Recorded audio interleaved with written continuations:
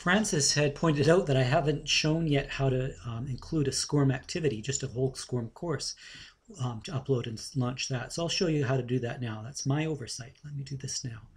Okay, so what I'm going to do is I am going to add an activity, and it's a SCORM activity.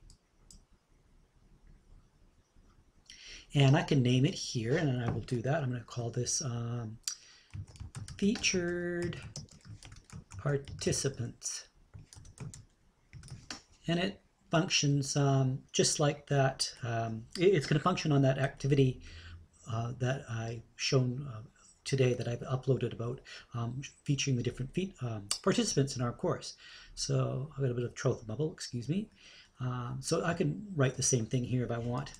And I'm lazy, so I'm just going to copy it over. I give a better description for the summary. But right now, I'm not going to. I'm going to choose my file. Let me bring that down so you can see it. Okay, and what I've done is, what I'm going to do is I'm going to upload a file to here for this quiz. So I'm going to browse, and I know I've got it saved on my hard drive here. Here's a quiz I created with QuizMaker. I'm going to open that and upload it. It's quite small, so it shouldn't take more than a moment or two. Just give that a minute. Hopefully. There we go. So there it is. So you can see it's highlighted already to choose it, and I'm going to choose it. You don't choose any of these other options when you're adding a SCORM activity, just the one that says choose. So I've done that, and now I am going to set all of my parameters. So grading method, highest grade. This means if you give them the option of going over and over again. Maximum grade, I don't even remember what this is out of, so let's just say, actually I think I've got it out of 5. Okay, number of attempts, unlimited attempts. Attempt grading, the highest grade, that's what I want. Okay, the size of my window, and you can set how you display this. And I'm going to have it in the current window, and I'm not going to have it at 100%. I don't want it all across the screen. Let's just say, let's make it 800 pixels by 800 pixels. We'll see how that works out.